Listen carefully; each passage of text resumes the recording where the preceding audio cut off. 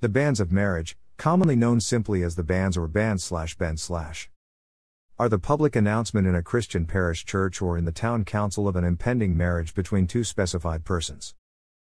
It is commonly associated with the Catholic Church, the Church of Sweden, the Church of England, and with other Christian denominations whose traditions are similar. In 1983, the Roman Catholic Church removed the requirement for banns and left it to individual national bishops' conferences to decide whether to continue this practice, but in most Catholic countries the banns are still published. The purpose of banns is to enable anyone to raise any canonical or civil legal impediments to the marriage, so as to prevent marriages that are invalid.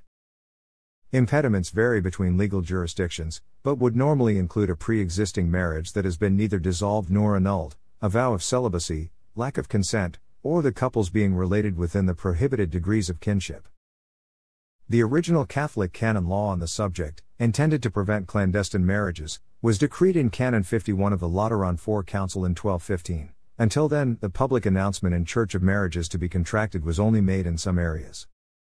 The Council of Trent on November 11, 1563 made the provisions more precise. Before the celebration of any marriage, the names of the contracting parties should be announced publicly in the church during Mass by the parish priests of both parties on 3 consecutive holy days. Although the requirement was straightforward in canon law, complications sometimes arose in a marriage between a Catholic and a non-Catholic, when one of the parties to the marriage did not have a home parish in the Roman Catholic Church. Traditionally, banns were read from the pulpit and were usually published in the parish weekly bulletin. Before 1983, canon law required banns to be announced, or asked, in the home parishes of both parties on 3 Sundays or holy days of obligation before the marriage. Under Canon 1067 of the 1983 Code of Canon Law, the norms regarding the publication of banns are to be established by each individual national or regional conference of bishops.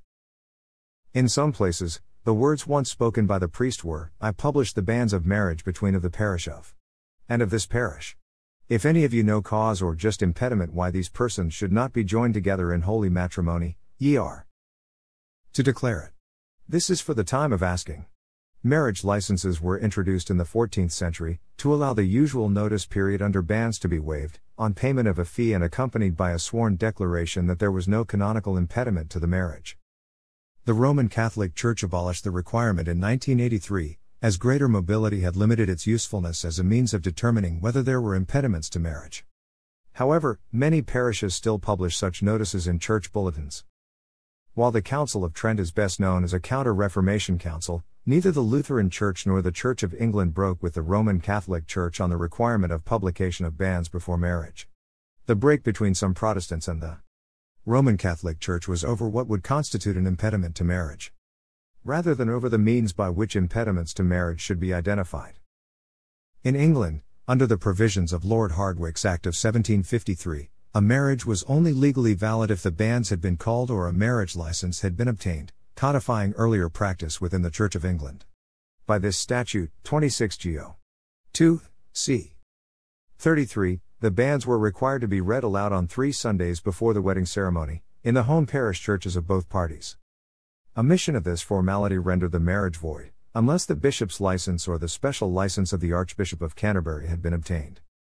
This statutory requirement had the effect of requiring Roman Catholics and other nonconformists to be married in the Church of England, a requirement lifted by legislation in 1836. Before 1754, when Lord Hardwicke's Act came into force, it was possible for eloping couples to be married clandestinely by an ordained clergyman. A favourite location was the Fleet Prison, a debtor's prison in London, in which clergymen willing to celebrate irregular marriages might be found. After the law, elopers had to leave England and Wales in order to contract a marriage while avoiding these formalities. Scotland, in particular Gretna Green, the first village over the border from England, was the customary destination, but became less popular after 1856 when Scottish law was amended to require 21 days residence. The Isle of Man was briefly popular also, but in 1757 Tynwald, the island's legislature, passed a similar act, with the additional sanction of pillorying and ear cropping for clergymen from overseas who married couples without banns. These details often figure in melodramatic literature set in the period. In 1656 the parish register of St. Mary le Crypt in Gloucester records banns of marriage as being published by the bellman, the town crier. The wording of bans according to the rites of the Church of England is as follows. Royal assent was given to the Church of England marriage measure on December 19, 2012. Prior to that, as only the prayer book words were enshrined in the 1949 Marriage Act, that wording should arguably have been used.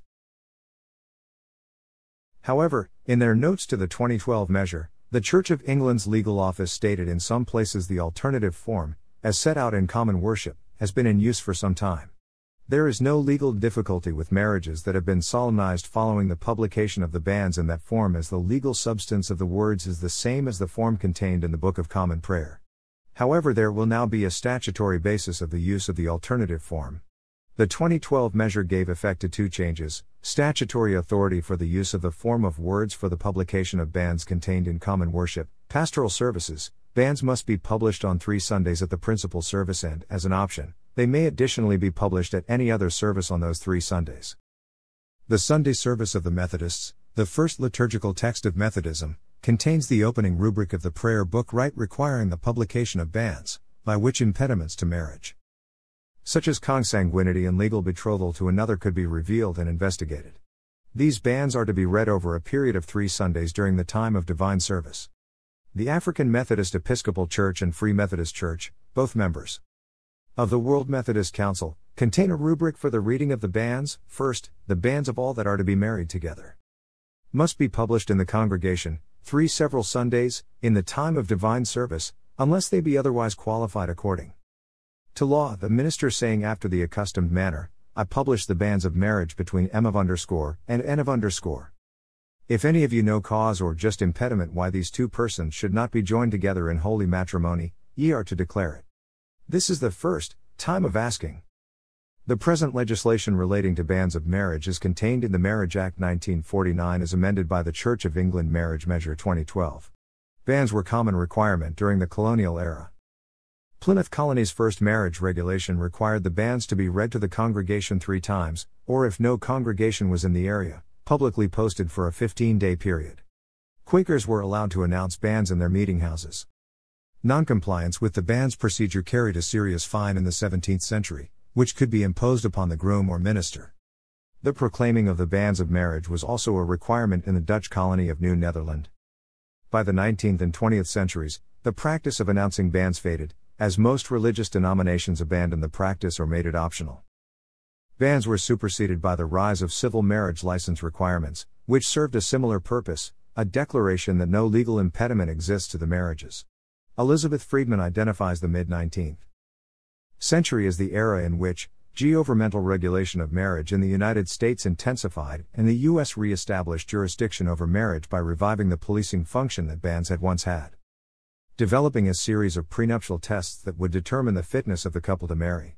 In the Canadian province of Ontario, the publication of bans, proclaimed openly in an audible voice during divine service in the Church of the Betrothed, remains a legal alternative to obtaining a marriage license. 2 same-sex couples married this way at the Metropolitan Community Church of Toronto on January 14, 2001, since the province was not then issuing marriage licenses to same-sex couples. The marriages were ruled valid in 2003. See same-sex marriage in Ontario. Bans being read once in a church ordinarily attended by both parties to the marriage is allowed in lieu of a license in Manitoba. In the Canadian province of Quebec, equivalent formalities are required for all marriages, although the Civil Code does not use the word bans.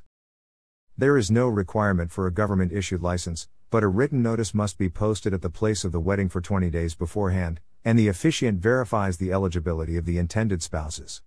In British Columbia, only dow cobras can be married by bans. Many civil law countries have different, secular pre-marriage registration and publication requirements. In Belgium, the publication requirement was introduced in 1796 and removed in 2000. In Finland, a forthcoming marriage was required to be announced in the home parish church of the bride on 3 consecutive Sundays prior to the wedding. This requirement ended with the 1988 marriage law, but the Evangelical Lutheran Church of Finland continues to practice the tradition unless the couple request otherwise. The Finnish term for the bans is kalutusavioliitun, or kalutukset more shortly and colloquially. French civil law requires the publication of bans of marriage in the towns where intended spouses are living. It should be displayed in the town hall 10 days before the marriage. German civil law required the publication of bans of marriage until 1998. The process was called das Aufbruchbestellen. Presently, couples must still register for civil marriage beforehand, which has the same effect of ruling out immediate marriage. In the Netherlands, there is a statutory requirement for couples intending to marry to formally register that intention with officials beforehand. This process is called ondertrouwe. A second use of the ๊bænz is as the prologue to a play, i.e. a proclamation made at the beginning of a medieval play announcing and summarizing the upcoming play. An example can be found in the Croxton Play of the Sacrament, a Middle English miracle play written sometime after 1461. Thanks for watching.